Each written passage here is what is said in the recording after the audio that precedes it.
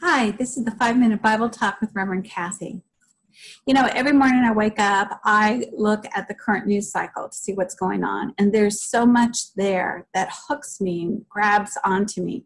The coronavirus pandemic, the racial injustice, the political mashups that are going on, and in the greater world, destruction, disease, locusts, floods, fires, all of that. And it's very easy to get pulled down by that, to get a sense of hopelessness or discouragement, thinking we're never going to get to the other side, that there's no getting better. But today's story from the from the Gospel of Matthew, chapter 14, 22-33, is about Jesus walking on the water and Peter's attempt. I think it has a lot to say to us today. And the story goes, it comes right after feeding the 5,000, and Jesus immediately sent the disciples, got him into the boat, said, "I'll meet you on the other side." He dismissed the crowds, and by that time it was the evening, so he went to the mountain to pray. And in the early morning, he takes out after the disciples. Now, the water is being ruffled because it says in the Bible the wind was against them. And so it's a little stormy, really rough waters. But the disciples see Jesus walking towards them across the water. And they were afraid and said, "It is a ghost." And Jesus said, "Hey guys, it's just me. Don't be afraid." And Peter says, "Lord, if you will, if it is you, then command me to come to you." And Jesus said, "Come." And Peter steps out of the boat and he starts walking on the water towards Jesus until the wind catches his attention and the ruffled waves, and he begins to sink into the sea.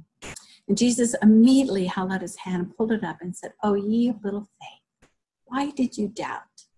And together they walk towards the boat, the wind ceases, and they finish their trip. So what does that have to say to us? Well, looking at the meaning of the words, the revealing word by Charles Fillmore, we'll see that Jesus represents that Christ identity, our spiritual I am within us. And Peter's that faculty of mind that represents faith. Different stages of faith development, faith nevertheless. And water is that mental potentiality.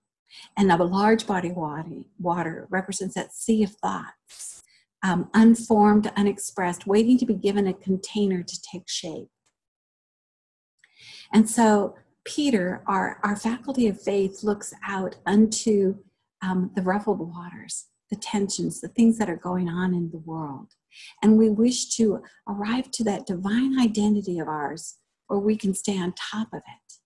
And so we get out of the boat, that present state of consciousness that keeps us afloat from sinking. And we go out and we begin to walk across the water. But the wind and the ruffled waves gather our attention, and we begin to sink into the sea of thoughts through fear. And fear is that container then that gives shape to that unformed thoughts and presents us with fear and negativity, and we cry out, "Lord, save me." And the divine immediately reaches out and lifts us up to that awareness of wholeness and of life, and the understanding that each one of us is the light of the world, the truth of our being. And it gently chides us and says, "Oh dear, why did you doubt? This is part of who you are. Let me walk you to the boat."